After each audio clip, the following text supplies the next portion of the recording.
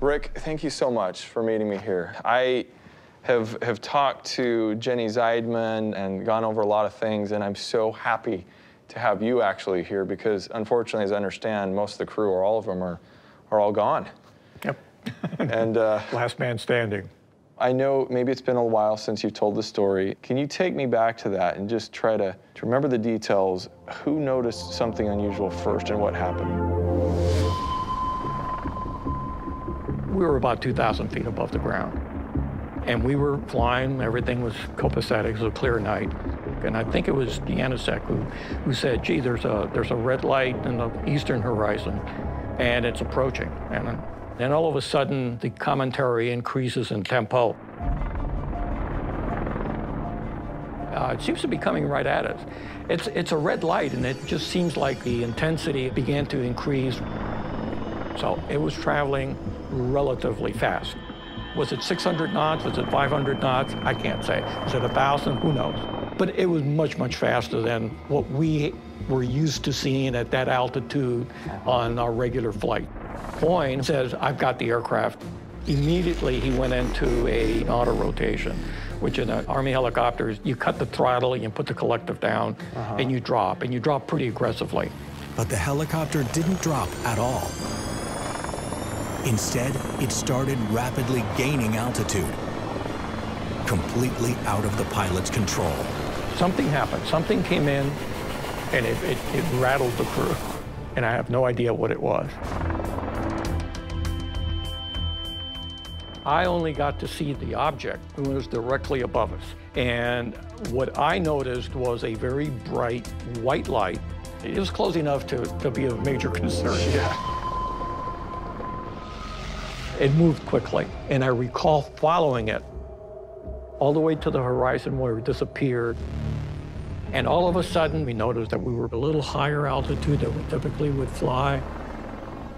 After it passed, we got back to altitude. We flew back to Cleveland Hawkins and landed.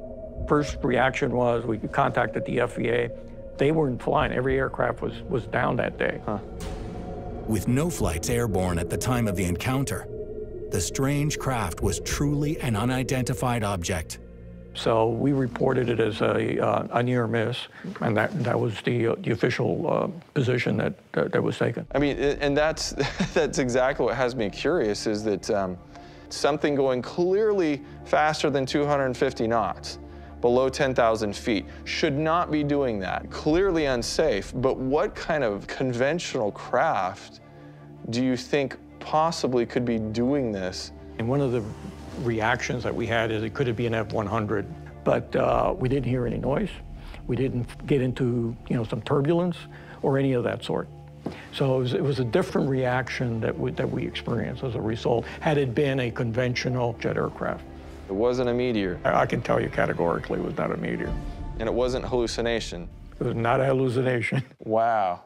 Okay. Well, that's quite the experience. When you landed as a crew, you made the official reports, but did they do any follow-up with that? Did they find this concerning? No. There was no follow-up from the military at all. None at all? None at all. Wow. My puzzlement is, why would the military, the FAA, not be more concerned to finding out?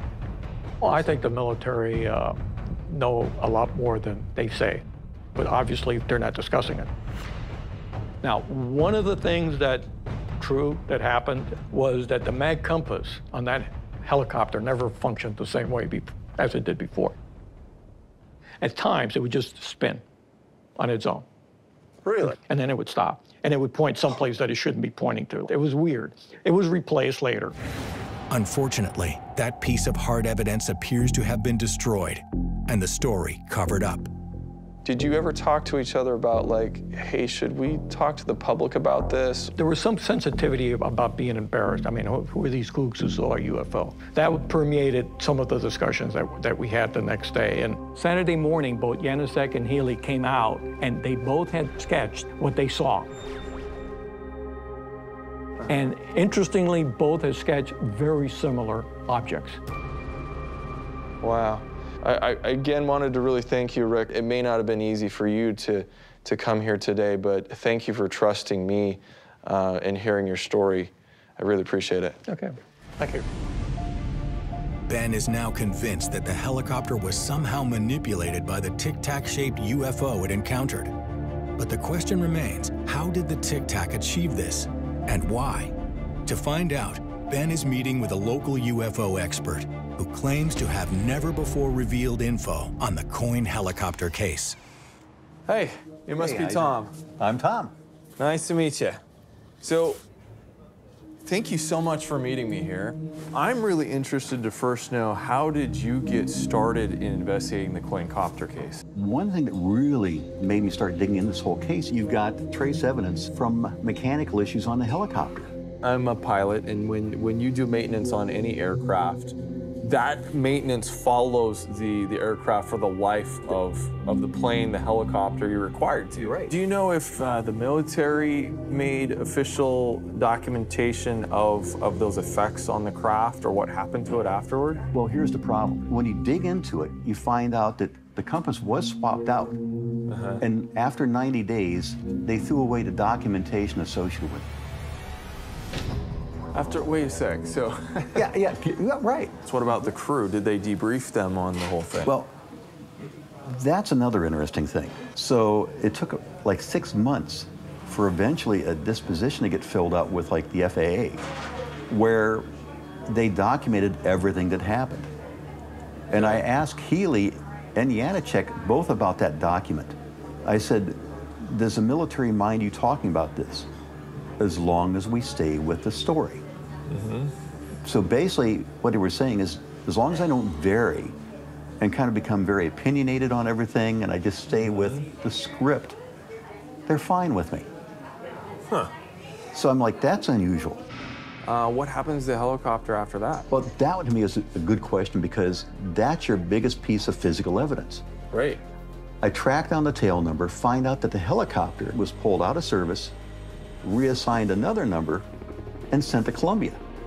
I found WikiLeaks documents to that effect. Yes, this helicopter in March of 2009 crashed, killing all 4 crewmen on board. And it wasn't because it was shot down. What if this helicopter had ongoing mechanical issues? What if you found maybe magnetic effects on a helicopter all these years later?